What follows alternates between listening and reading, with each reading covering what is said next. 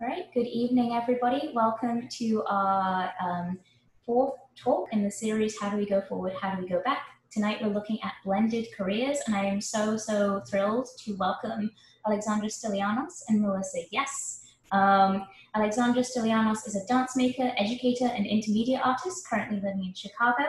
And Melissa Yes is an artist, educator, and co-director of Vinegar, which is a contemporary art nonprofit based out of Birmingham, Alabama. How are you both doing? You first, Lexi. I was gonna say our tense breath, I feel like, was just a good indication of that. I feel like my whole answer for the past few months has been fine, generally fine.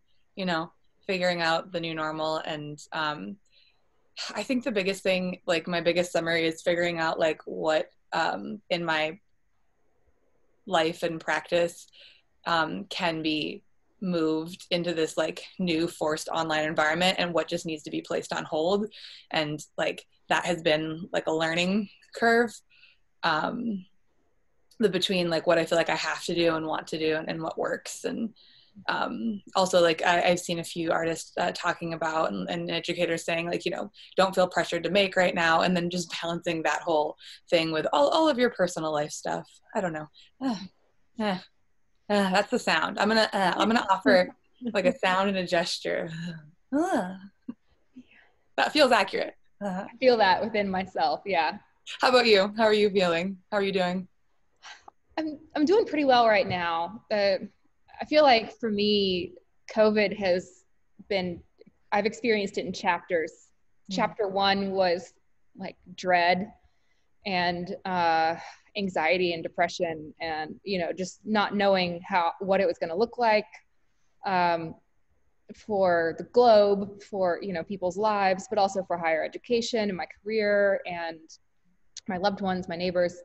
And I also had a unfortunate incident with my cat when all of that was happening. It was just like, it was a really rough time. And then following that period, it was a period of reflection. And that's where, I mean, not that I hadn't been reflecting on the situation in a sort of critical way before then, but this is when I started to hone in on how I can best be of service right now. I really recognize my privilege in that I was still employed, right? Like I'm still employed at the university. I have a full-time job, and in that job, I also have a platform where I can speak to the community a little bit through, like, represent the department in the community, thinking about, you know, how can we best use that platform to support what needs to be supported.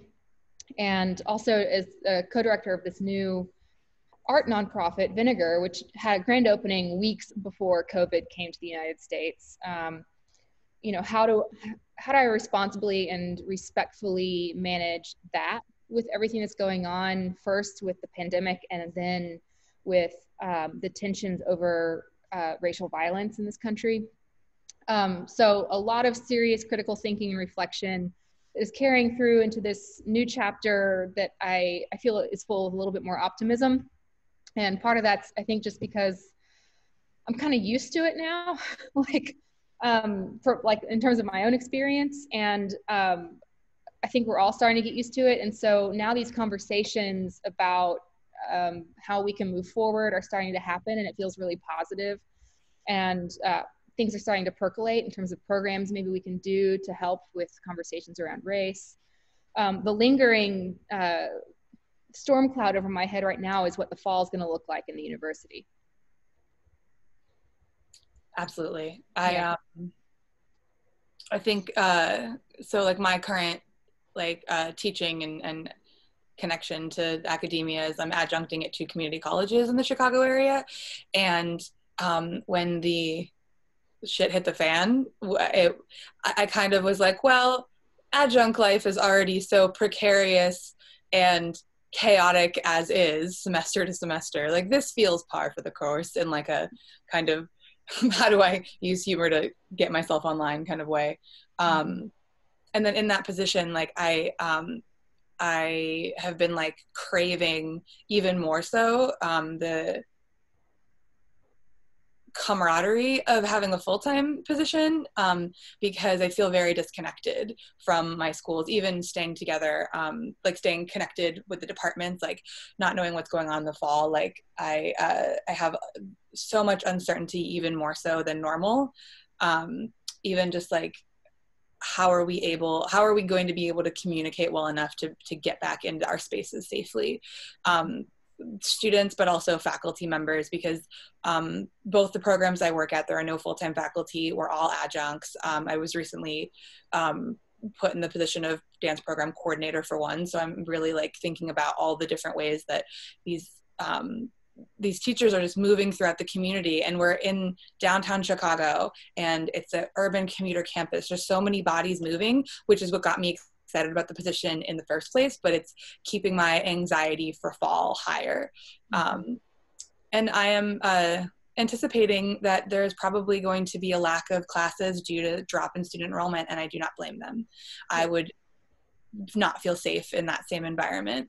So yeah, there's a lot happening. I have lost a lot of work because of this, because I am adjuncting and teaching and making work with a company that was supposed to kind of premiere in June, a little project-based company, and it's going to happen. We're going to get there. We're going to launch somehow, Springboard or Seesaw or how, I don't even know.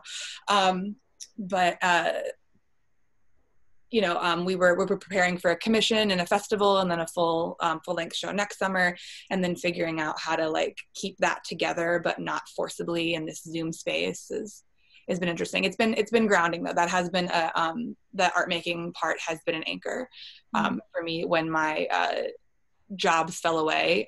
We went online. All my schools went online. I was able to finish the semester, but then the work that usually sustains me over the summer has dried up. And we'd been rehearsing for the show, and then me and the three other dancers started meeting on Zoom and kept trying to create something, and it felt really forced and inauthentic. And so then we just started having this like kind of company class community space where we would do like elongated check-ins. We'd rotate who was sharing a movement practice, and then we'd create kind of this like communal score. And that felt really good, and it felt really connecting. So it was letting go of that urge to like make for the moment to sustain my identity and my sense of normalcy, but also thinking like, oh, I have a grant cycle. If I don't make something new, I'm not going to have documentation, and I'm not going to be able to get any grants to fund what I'm making. Like there's that capitalistic cycle of independent art making that felt like my wheel had to keep turning. And then we stepped back and was like, this is going to be better for the group and for the community. And since our community's actually expanded, we've had other people join us. And so that was nice. That's been a really good, words are sometimes coming and going for me, but that's felt like. I like your expressions and sound effects for the feelings. I think they convey as much or maybe more than the words would anyway. So it works. Well, good, because there's going to be more of them. Yeah, good. This is why I love hanging out with dance artists. Yeah, I'm really sorry that your work dried up. Like that's my fear for a lot of our community. All artists and creatives and adjunct professors. At our university, we're actually having a hard time filling adjunct positions, and I wonder if that's going to continue into the future. In part, that's because a lot of people who usually teach with us, because of the pandemic, had to stop and rethink what they're doing so they can survive. And so some are going back to school, some are moving. But also, who would want to take that on right now? Anyone who has ever taught as an adjunct understands that if you actually calculate the pay per hour, it'll bring tears to your eyes. Yeah. As mimed by Lexi. For those who haven't, would you mind giving some insight into that? About the dollars? For those who haven't gone through that cycle. Absolutely. So it differs between university to university. Most major like state universities are going to pay somewhere between $2,500 and $4,000 for one 3 credit hour class.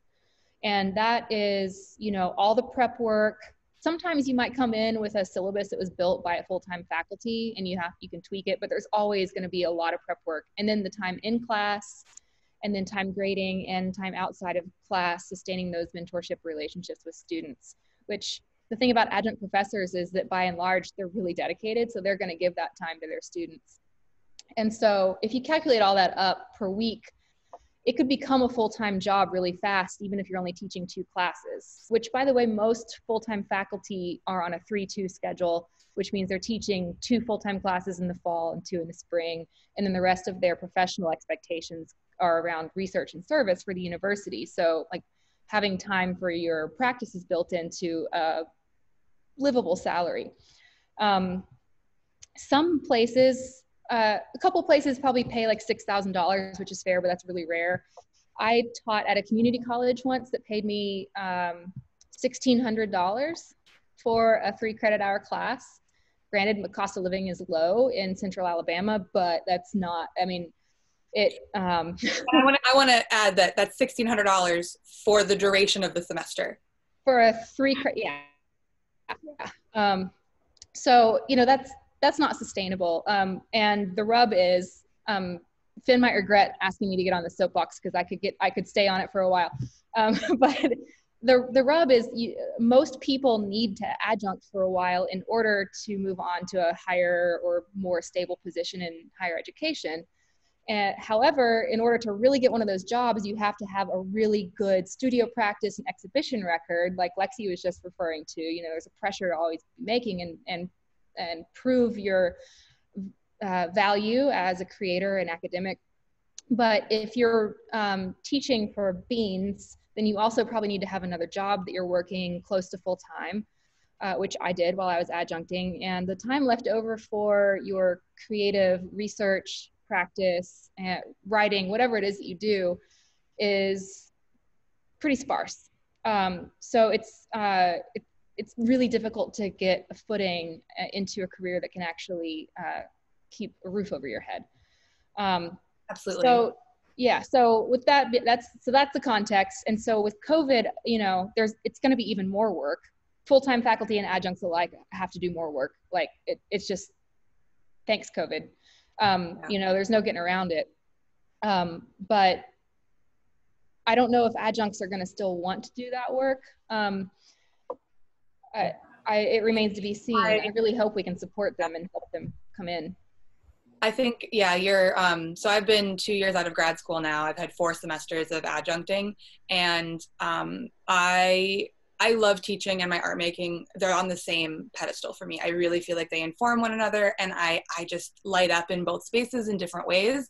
And I am so depleted from adjuncting. I don't know how people do this for 10 years or whatever they are, because you're disconnected from your student body. And I've made it a habit now of explaining to my students that I am an adjunct professor and making them understand what that is, and that I am not as available to them as faculty that are full-time, because I am only on campus the days that I'm paid to be there for my office hours and for those classes. And so sometimes it can feel like a slog, and sometimes I can feel really disconnected, and it kind of depletes me, because I want to give them that advising. I want to give that extra energy. I want to be on campus when you are there also. But for example, my busiest adjunct semester, like when you were talking about the 3-2, Fen and I had a conversation about this, I don't know, a while back. And I was like, how many classes are you teaching? At my most, going into a semester, I taught 3 at one school and 2 at the other. One of them didn't run due to low student enrollment because of lack of advertisement. And, but I had to still prepare that whole course over a month and a half time, and then didn't get compensated for any of that prep work because, and the big thing about adjuncting that's really, exhausting is that I get my contract now, and then up until like 5 days before the fall, if that class doesn't hit whatever the enrollment is, that all of that money is taken away from me. And so I have no guarantee. There's no like, oh, you prepped and you prepared and we already told you that you were going to be remote in fall 2020. So you probably spent the whole summer putting your class online. And there's just that instability. And then you go through that whole emotional cycle, emotional abuse cycle from the university system every semester. One thing I keep telling people is if there was a way that we could give adjuncts contracts that at least lasted an academic year instead of semester to semester, there would be so much less internal stress. Because right now, as a working professional with a master's degree, I'm adjuncting at 2 colleges between 3 and 5 classes a semester. I am teaching children dance. I judge for dance competitions. I travel and do workshops and choreography. I bartend on the side. I've started doing some tutoring in the interactive media platform Isadora, which is great for me because I spent a lot of time in my master's program utilizing this awesome tool, and then have had no time or opportunity to really delve into it post because of the work. And then actually I think I've done like some random copywriting. I have like at least 8 jobs at any one time. And so then like figuring out the 3-hour chunk in a week that I've carved out to make my art and make it count. Like get in that studio and don't waste a single second. And if you don't come out, Twyla, I don't know why she just popped into my head. She's not my moniker, but she's the one that just came into my head. Then that time is wasted. Like it's that capitalist mindset. Like I have to do all of these things to sustain myself, and I'm doing this sustainment and all of this gigging to eventually, for me, get a full-time faculty position and then continue my art making under the stability of a full-time position, or I mean the guise of stability, whatever, the promise of stability. But then having to crank things out too. It's just, yeah, it's a slog. That's what I call adjuncting. It's great and I love it, but I feel really disconnected from my students, and I want not to be. And there's another aspect too to juggling all of those things. Oh yeah, go ahead. Yeah, because I really love where this conversation is. I want to put 2 thoughts in your brains as you keep talking about it. The first is how has COVID shifted the situation?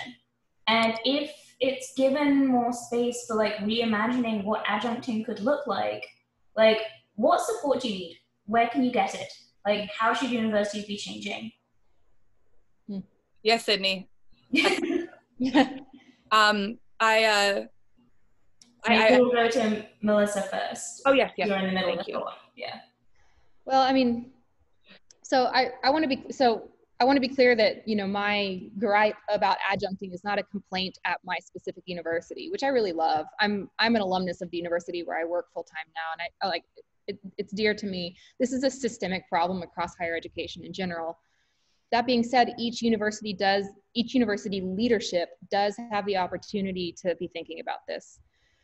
What I know now, because I'm staff in my department, and so I don't see everything that happens. You know, I don't look at our books, but I do have a pretty good perspective on like the way the system is kind of working. I'm learning a lot, and I see the leadership in our department not having a lot of agency either. Like even our own department chair doesn't have the power to make certain things happen. And so while we can communicate what we need as adjuncts or as adjunct allies to our department chairs, what we might need to ask of them is that they take that communication on up to the deans and to the provosts and to the presidents of the university, and that we ourselves maybe follow up and voice it as well, because you know, teaching, research, service, you know, adjuncts provide all of those, even if they're not being paid for it. And I think if those are the things that universities value, then we need to value those people who are doing it. And I think if we do have a scarcity of adjuncts in the fall due to COVID, it might be an opportunity for a supply and demand pressure to be placed there too. But that requires people saying no to adjunct positions. And the trouble with that is we want jobs. We have to adjunct to get the jobs. But you know, Lexi, your suggestion was great. At least a 1-year contract, so that you know, you're not at a loss in the middle of the Christmas, basically finding out you didn't get a class, Christmas or the holidays in general, and maybe even some summer work. You know, if you have spare classes in the summer, that was an issue for me. Adjuncting is in the summer, I just like was up a creek without a paddle. And higher pay, please. And maybe let adjuncts find a way to buy into the benefits system or something. You know, healthcare is pretty great. I'm a fan. I like the benefits I get from the university, and I think it'd be great for our adjuncts to have access to that too. So maybe don't cap our adjuncts at a certain course number to keep them below full-time capacity. As I think out loud like this, maybe the answer is no more adjuncts. Make full-time positions where we have lecturers who teach 4 or 5 classes a semester. It's a lot of work, but if you can give them a salary and benefits, you're going to retain that person longer. They're going to be healthier and happier, and your students are going to get better results. And there's going to be someone constant there. Like, again, like that's the thing is I am running from 7 jobs every week. And I'm like, I would love to sit here and talk to you about all the things that you want to discuss in dance studies, but I have to run to my next 5 jobs. And so, yeah, like I love the idea. And so the reason that they don't currently do that is because they're saying, well, if we're going to pay you for a year, what happens if no student enrolls?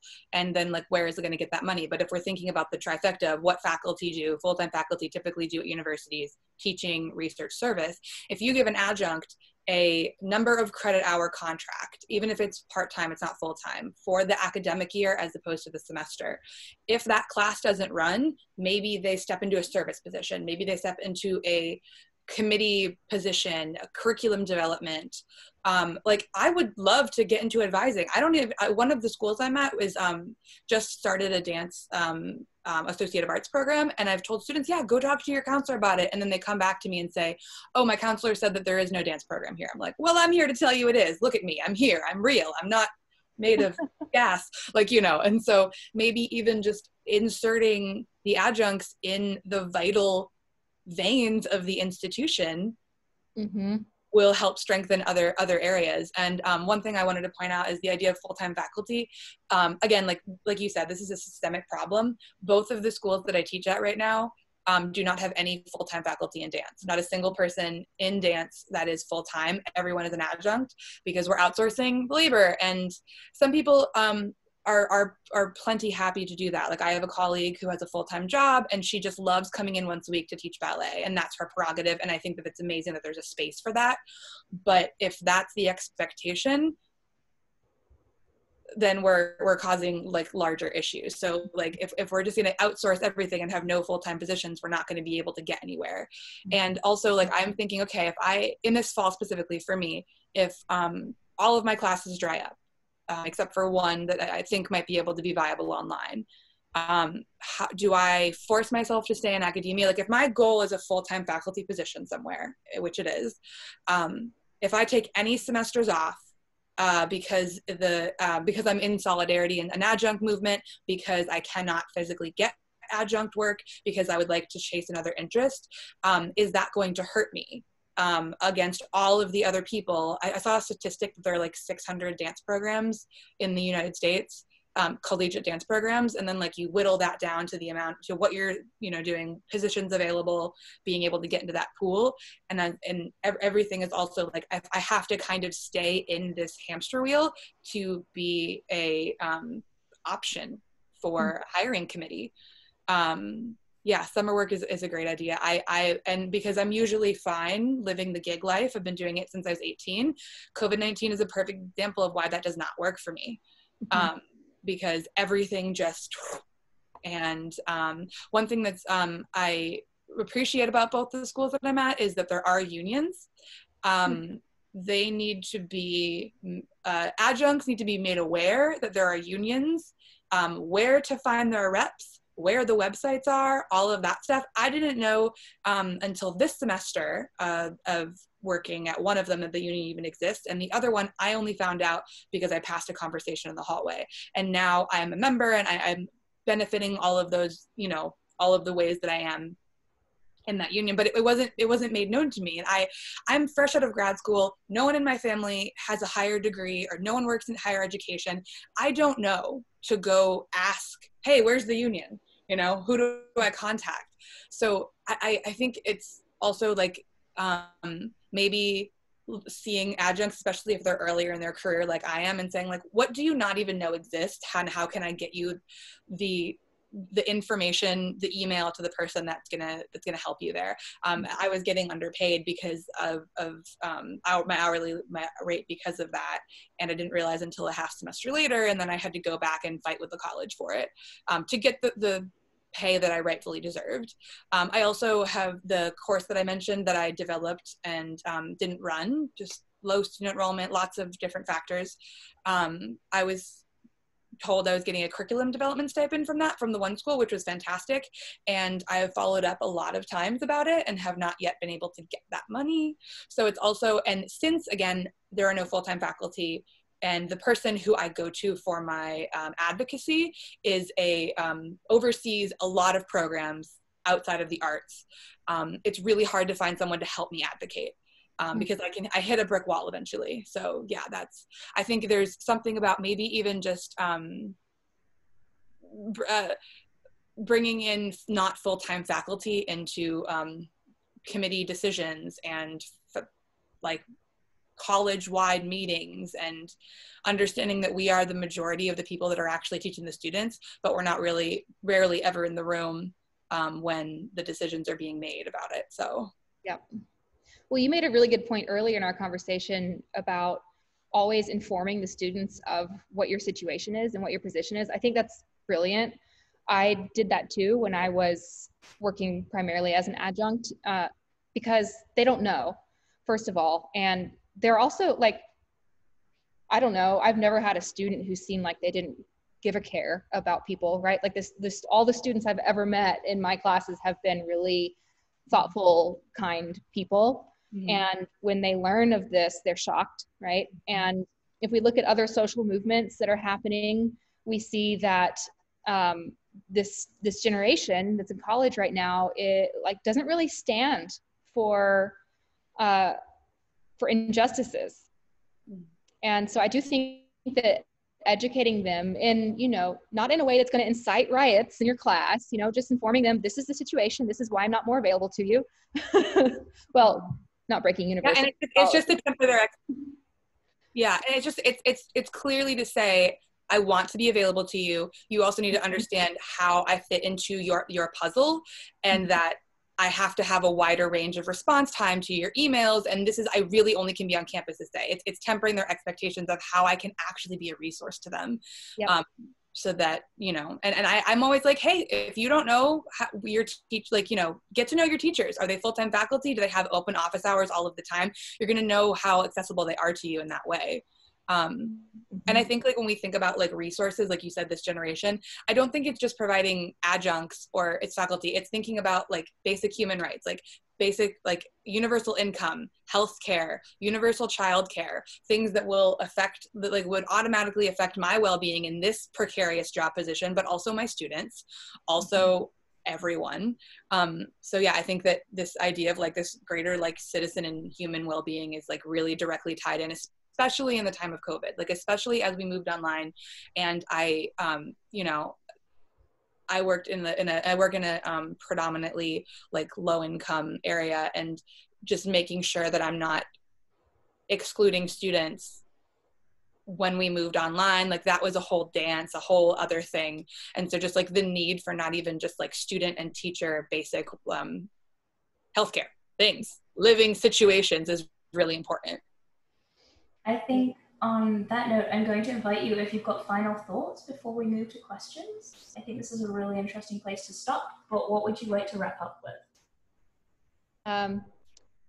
Everyone has frozen. There you go, you're back. Okay, you're back. Okay, good. One thing that has occurred to me from my privileged position of having a full-time job still and working from home is that I'm still being really productive at my job, but it's intersecting with everything else I do a little bit more fluidly now that I'm working from home. And so when we go back, however and whenever that is, I'm going to carry with me a new perspective about balance in my life, and not being, I think because I had so many jobs in retail and logistics and things that were sort of panoptic, like there was always a manager looking to see how productive you were being, and every second counts, and you can't take a break longer than the allotted one, or you get docked and you're going to be fired, right? I think I carried that sort of like oppressive capitalist mindset into this job, thinking about productivity in terms of that strictness. And I think it's important for me going back to think differently about that, to not be at my desk like really conscious of time and not pausing to have a casual conversation with my coworker without feeling stressed about not being productive. But also like not feeling guilty if I want to take 10 minutes to answer a curator email about a show that I have, right? Like it's not making me do my job any worse. And again, that comes from a very, I recognize the privilege of having the job from which I can flex into that. But I hope that as we go forward, employees and employers, supervisors, supervisees alike are going to have a renewed sense of work-life balance and of trust in their team to do their work, even if they have to take a break and go walk around the block for 30 minutes, you know? Mm-hmm. Absolutely. I'm looking, I made some notes and I'm like reviewing them right now just for my thoughts. And something that I didn't touch on is the idea that like the artist side of things. Like one thing that I've run up against is, I'm looking at my notes then, don't give me a shrug, is one thing I'm running up against because I am fresh out of my master's degree and in academia, adjuncting, but also happy to be in that space, is this like rub of funders and grantee organizations saying, well, if you're connected to a institution, then your art is somehow less.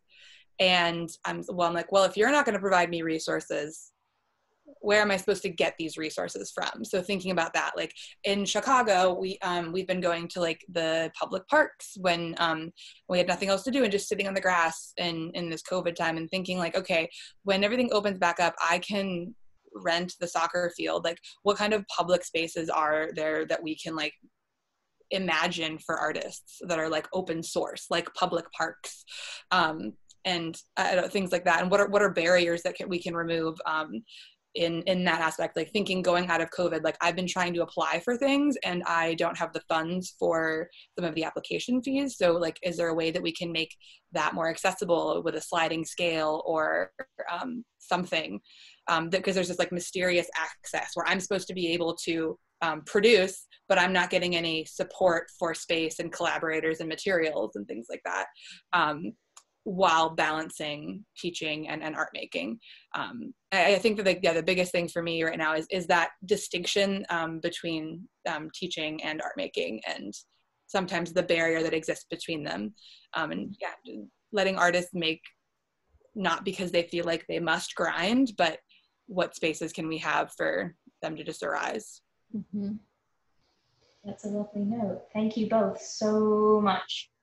Before I welcome everyone back in, and thank you, Melissa, for bringing up administration, because I can tell you now that the very first of our July talks, we are going to have Amy Schmidt and Trina Phillips talking about university administration, which will be our talk next week. Following that, we will have Lawrence Jackson and Anne Cooper Albright talking about department leadership. We'll have Julia Gleich and Molly Faulkner on institutional exhaustion. We're really getting into it in July. We will have Amelia Stewart and Chandler talking about the undergraduate experience. And then we are going to have Rebecca Salsa and Amir Zahari, who are going to be talking about collaboration. So we should end July on a really joyous note. I hope that those of you listening will come back and join us for some of those talks. But right now, let us be in the moment that we are. I hope that's given some of our guests time to think of questions and thoughts that they have. I'm going to invite you all to unmute yourselves, show your video. And let's start off again by thanking Alexandra and Melissa. Thank you so much. What questions do folks have?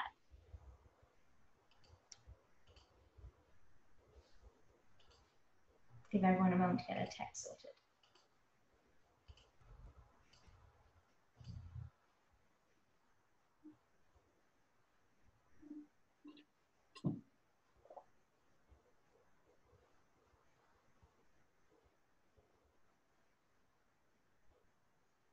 Cindy, since you're available, I'm going to put you on the spot.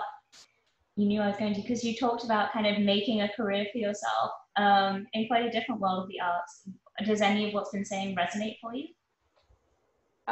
Yes, I actually went during the talk and looked at my bank statement and decided that adjuncting is a waste of my time, which is terrible because that's what I thought I would do. I'm literally teaching one dance class a day, 1 hour, and my prep time is very low, and I make what you make or more in a semester, in a whole semester course. And I didn't realize that that was actually the case, because I mean, my dream, I really want to go back into academia. I would like to teach. That's kind of where I see myself, maybe 10 years from now when I'm like done dancing. I keep coming back, for better, for worse. I mean, I understand, having taught in a grad program at Michigan. I mean, I know what goes into teaching a course, and I think just hearing that number, I was like, so wait, let me think about where it's going, what I want to do, what kind of artist will it help me be? Is it going to help me be the kind of artist I want to be? Right now, I'm surviving COVID, hopefully created a product that will keep me going, and completely, I can work from anywhere, from my living room. So now, if this is ongoing, I can literally have whatever career I want whenever this opens up. So this is amazing. Obviously, contingent on me continuing to provide a product that people around the world want to engage in. And I think also I've realized that the experience that I've created for myself, like I've already taught over 100 classes, the experience like that I've gained, I'd be really interested to see how that translates into an application for university. I've obviously, I appreciate it a lot more than I expected. But then, I don't know, I mean, I'm interested in going into a PhD program so that I can focus on scholarship and creating and writing. But just thinking broad picture of where am I going? What do I need to do to get there? And is it what I think it's going to be? So this is really helpful to hear about your experiences. So thank you for sharing. Of course. I was thinking like, I really ping pong back and forth in adjuncting of saying like, this is really great because it allows me to work on art, but also teach at the same time. And I don't know that I would have that time if I had jumped to do a full-time position right out of grad school, but then also, yeah, like what, am I just sustaining this so that I can get to the full-time job later? Because it really doesn't pay the bills, and I'm teaching way more than a lot of full-time faculty do. It's a push and a go. And you mentioned grad school, and I had another thought about that. Another thing is if you fund some of your grad students, you fund all of your grad students, because then you're going to shove some of your grad students out into the world with graduate school debt that is also on their shoulders, on top of their art making, on top of their adjuncting, on top of COVID and whatever else is happening. Not funding your grad students means they get less teaching experience. So the people who are marginalized when they come into grad school are marginalized when they come out of grad school, have less of a leg up in the job market. Like the cycle perpetuates. Mm-hmm. And I could speak for way too long about the privilege of who gets funded in grad school and who does not, because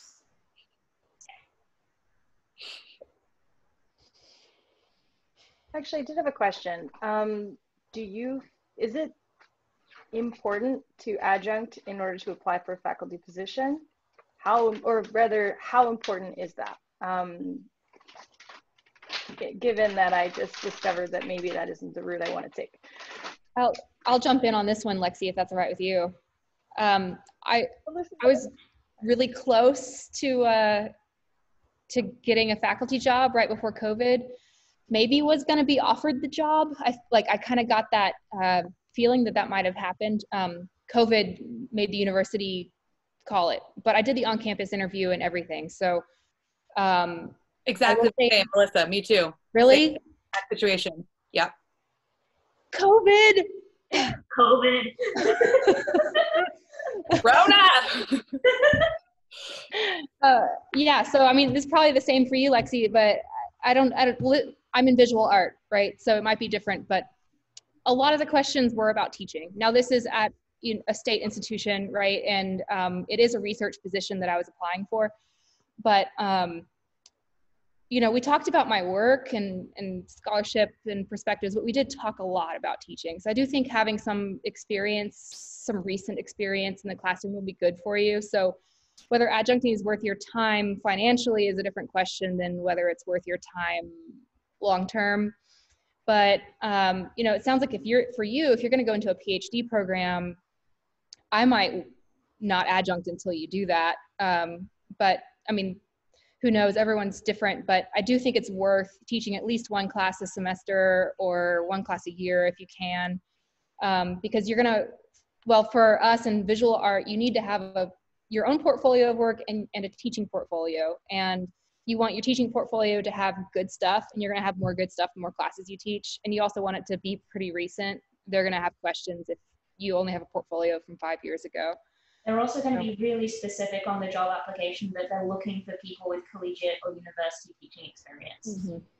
And recent student reviews, recent student feedback within a certain time period. Some of the applications literally said feedback from students, so even remembering as an adjunct, like, oh, I need to build in some kind of recordable student feedback because neither of my schools have a SEI system that actually happens through the school, so that I have that going into those jobs.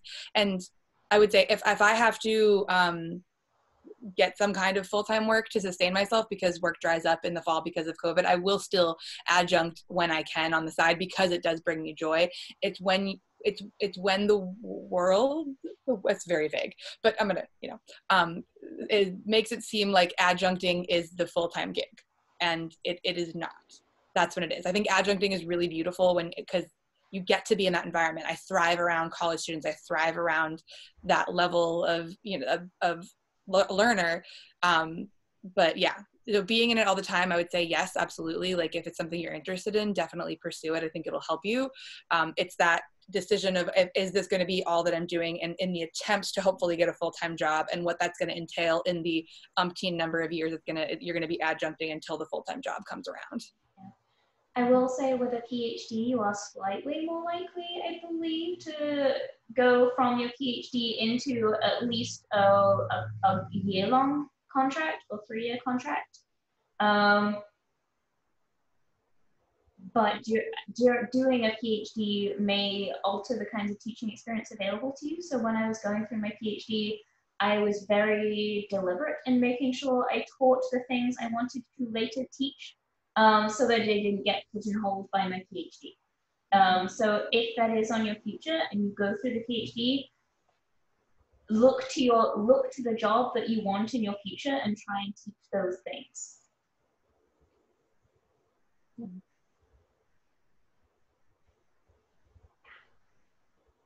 Thank you, Sydney. Thank you. Yeah, I really appreciate hearing all of this. So I really appreciate these talks. It's been really good to listen in and hear from folks in the industry. And I've been out of it for a couple of years now. So looking towards, where am I now, and what does it look like from not a graduate student perspective has been really eye-opening, especially during COVID, especially looking forward, like towards next year. Nobody has any information at all. So yeah, we're going on nothing here, which to me, I'm seeing every single community doing this. And I'm like, I wish people would think of like a longer term solution for not just putting a Band-Aid, but how do we actually engage people in a learning experience on these new online platforms and prepare for the worst, as in like, if they say we can go back to school tomorrow, great. But this is the state of the world for the next year. It's just how it's going to be, especially in the US, because we've got half of the US, silent majority, not wearing masks and partying. So that's not on the recording, right? Oh yeah, we are. Sorry. No, I was looking at that. Totally being recorded. in a diverted subject, so that everybody forgets that was on the record. Can we talk just for a minute while we've still got some time about your art making practices? Because Melissa, I know that you're running Vinegar, and I would love to hear how that is going for you and how COVID has like shifted your artistic practice. Mm-hmm. Yeah, I'll. So it's a two-part answer because Vinegar it's an administrative kind of thing that I'm doing, or community, but it's also, I think of it as an extension of my creative practice. And then there's like the art that I make. So Vinegar, which is right now, I think the easiest way to describe it is that we're a gallery. We're like a expanded practices art gallery. But we're more than that. And you know, when COVID came to the US, the other co-director, Ann Tronson, and I talked about it and decided that like all things Vinegar just need to go on the back seat. You know, we knew to be responsible for medical reasons, we cleared the calendar for all of 2020, which we had booked with shows for the whole year. So we cleared the rest of our calendar. And we also decided that we noticed that there was a lot of content that really quickly started pouring onto social media and the internet with all these different arts organizations. I think wanting to be helpful, but also maybe to some extent to like justify their existence during this time to an extent, or maybe like certain people in those institutions felt the need to like show that they're contributing something, because we're all afraid of getting fired, right? So there was this excess of what I keep calling noise. There was some good stuff too, but it was just so much. I was like, I don't want to ask any attention of anybody, and I definitely don't want to fundraise right now. So we just decided like the best thing for us to do is to step back and give space. And then after George Floyd was murdered, we had started thinking about like maybe we should get in the public again. But once George Floyd is murdered, we decided, okay, we still need to hang back.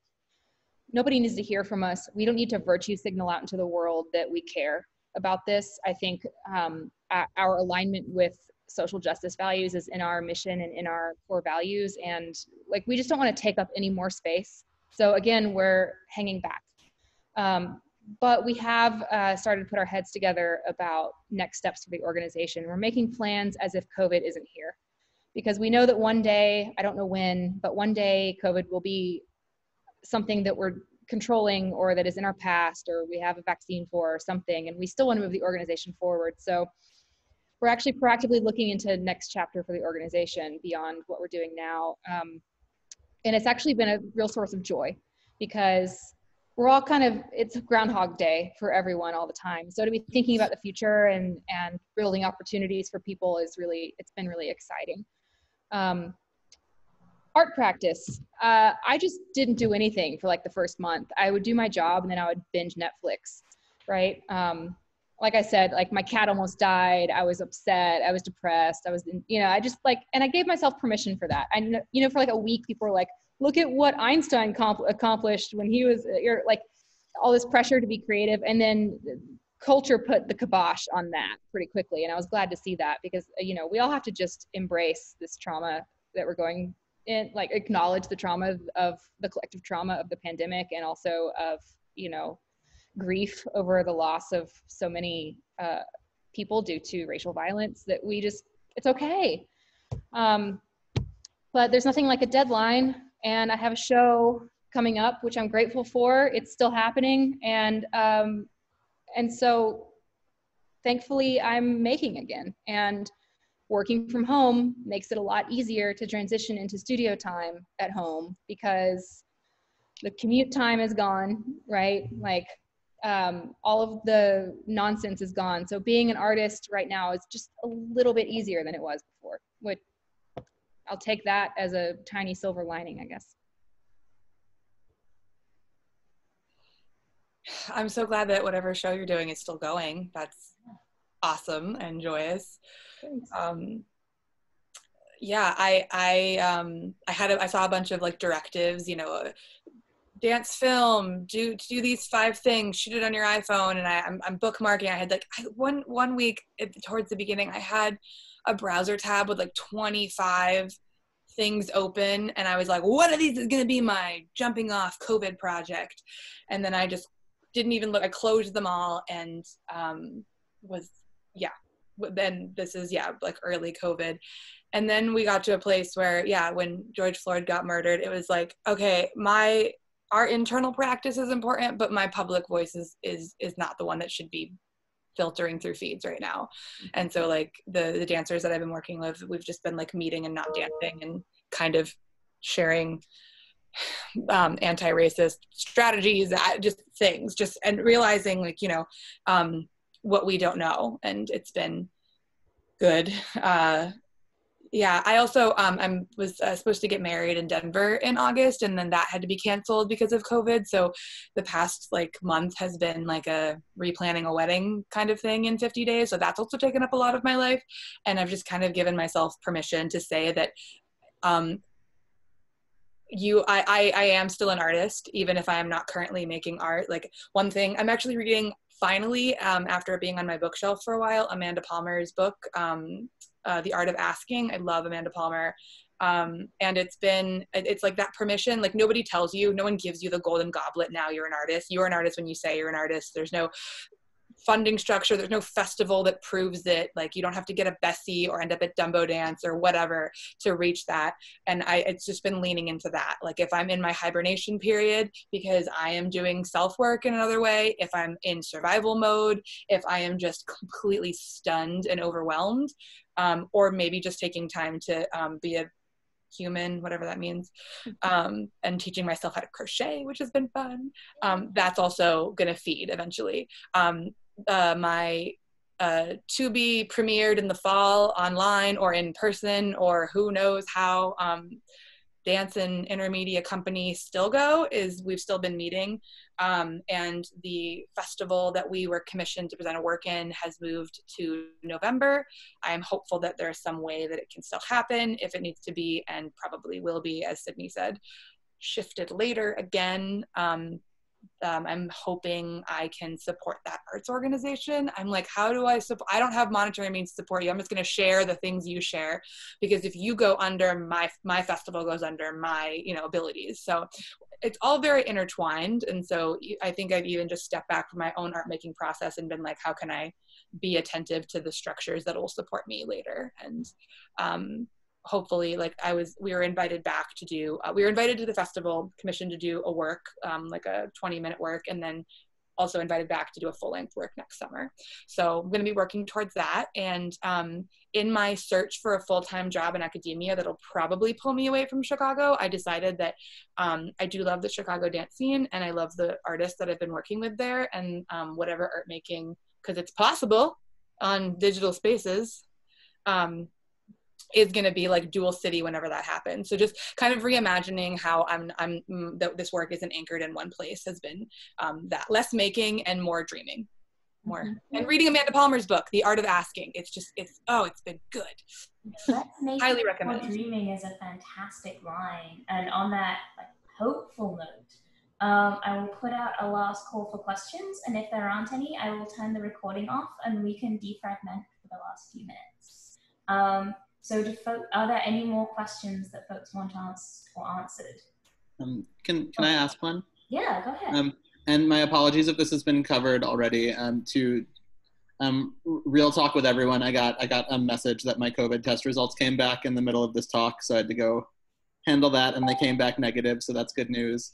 So I apologize if this has been covered already, but I think my question is, for, as someone who teaches in a school with music and dance programs with master's degrees and PhD degrees, and for now has a tenure track position, what kinds of things should I be advocating for in my institution to help support part-time faculty and create the best conditions possible?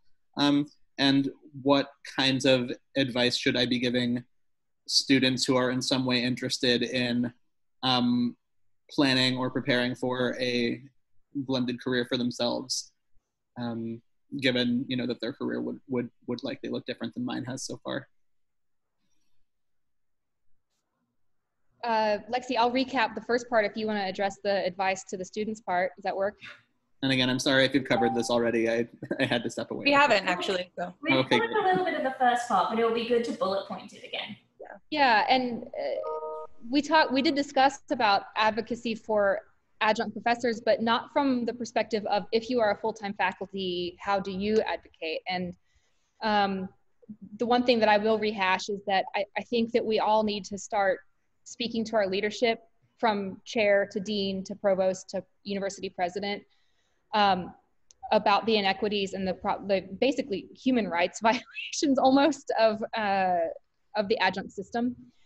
And after Lexi and I bounced ideas around a little bit, a few really good ones came up, and it sounds like we were heading in the direction of suggesting either at least make sure all adjuncts have 1-year contracts. That PS they should have a well advanced notice of signing on to, and not at the very last minute, so that they have at least 12 months of pay. And if their course doesn't meet enrollment and that course doesn't make, then they can still be put to work doing research or service.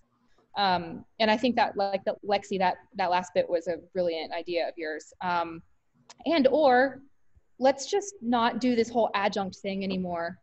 Like, let's just make more full-time positions that are lecturer positions. There's not maybe a research expectation that, you know, you'll get fired if you don't have so many papers published in the next few years, but you just teach 4 classes a semester and you get a salary and benefits. It works better for everyone. So I think if we start advocating for that, then best case scenario that happens, worst case scenario, maybe they at least start paying adjuncts a little better, right? Well, that's not the worst case scenario, but. Yeah, it's true. I just burn it to the ground. That's burn the system to the ground and rebuild it. Like, yeah. Even even if, you know, if we're not increasing the base pay of adjuncts, like the thing that when I entered is like I had to understand and figure out how adjuncts are paid per credit hour. So even if it's an extra credit hour, I might be doing the same amount of work as a 1 credit class for a 3 credit class based on what I need to do. So even like adding in curriculum development stipends, access to healthcare, direct emails of union representatives that can help you, resources that full-time faculty get, just things that will pad the experience of an adjunct faculty with more support. Mm-hmm.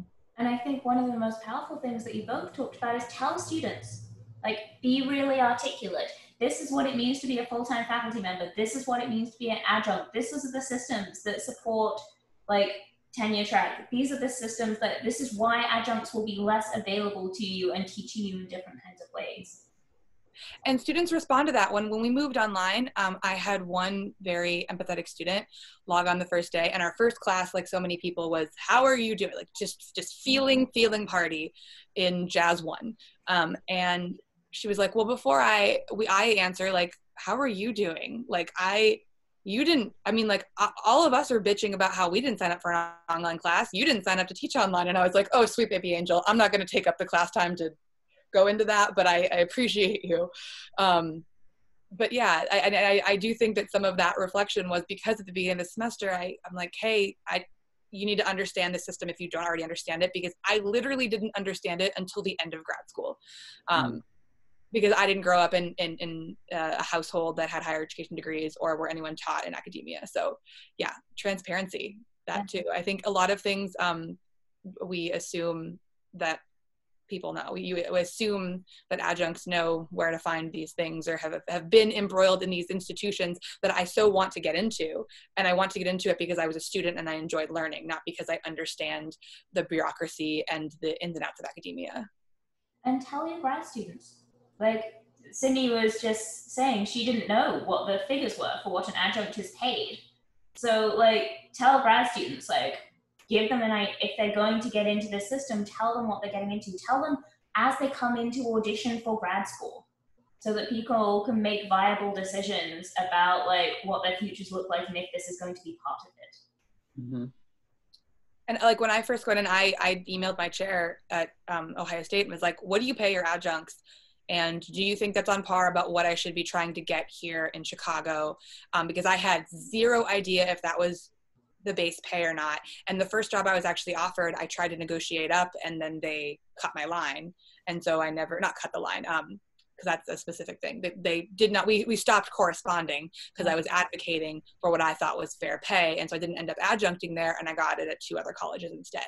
And if I had not contacted my next chair and felt comfortable to do that, emboldened, then I might have taken that and been even more severely underpaid. I think it would have been close to like what Melissa said, like around like 1,800 for the semester, but in Chicago, which has a higher cost of living. So I remember it was working out at lower than minimum wage.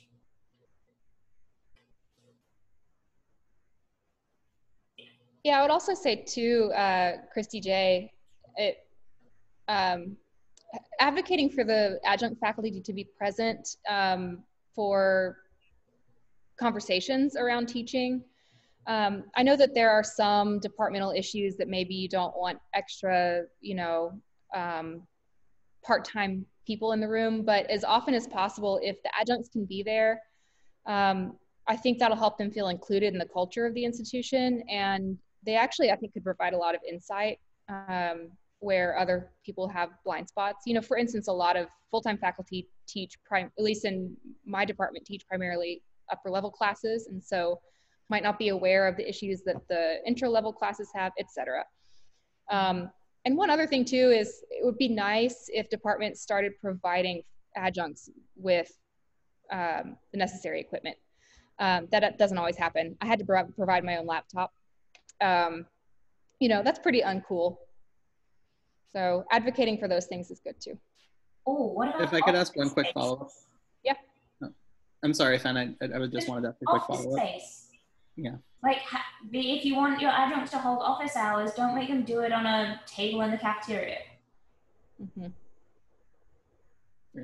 Oh, I was just gonna ask how, if y'all have thoughts on the subject of including or inviting adjunct faculty to participate in conversations, decisions, etc. Can you think of the strategies or a register in which to ask that to make that invitation in such a way that it is not an implicit demand or demand for or expectation of further unpaid work? Pay them to come to staff meetings. Yeah. I would be for that. Yeah. Especially in admissions positions, like Melissa said, like I'm on the ground with these students in their first year there. Like I'm seeing the populations and the needs of the population of the students. Like, wouldn't you want my words about the programs that I'm at currently don't require auditions, but like even just like how we are marketing to who we're trying to bring in. Yeah, pay me money. Like I also like to eat, but like, so food is also, decent compensation, but money.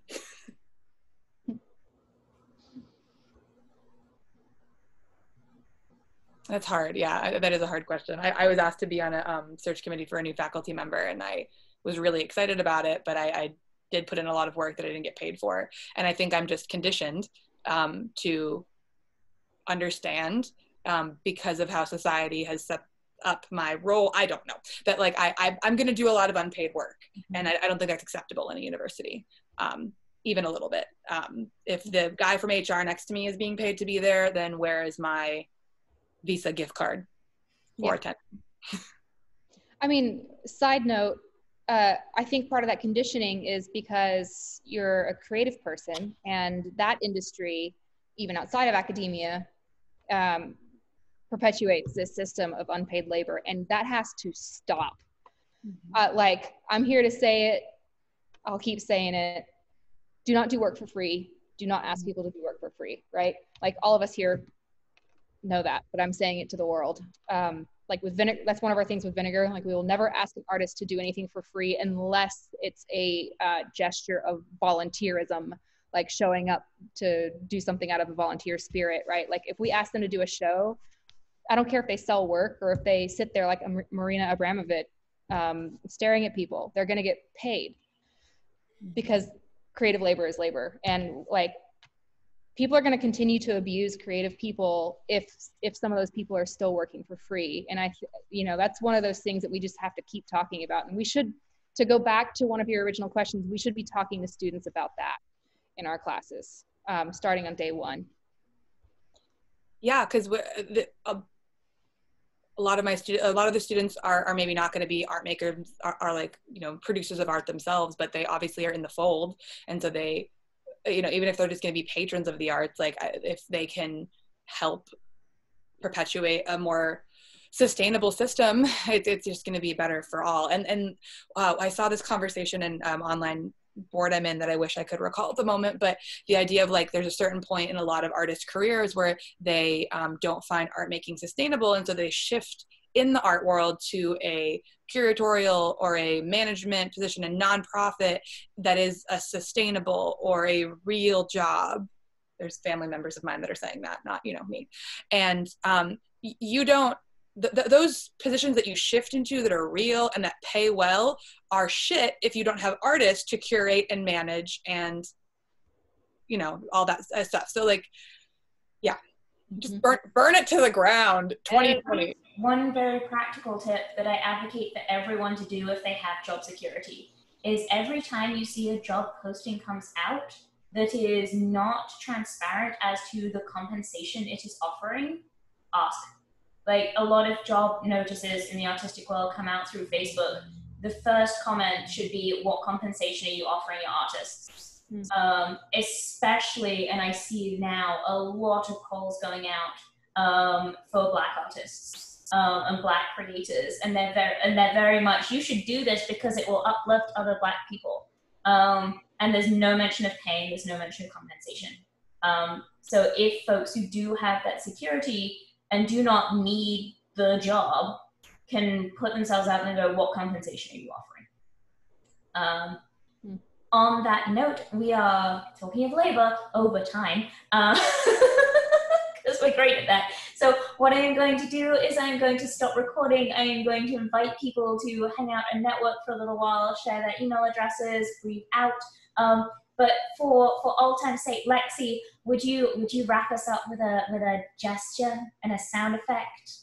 Oh yes, I would love to. Where are we ending? I'm gonna give us a score. I want us to all inhale at the same time and gather some kind of tension in the body, and then as we exhale, let both your voice and your muscles go out, relax out. All right. So, all together, we.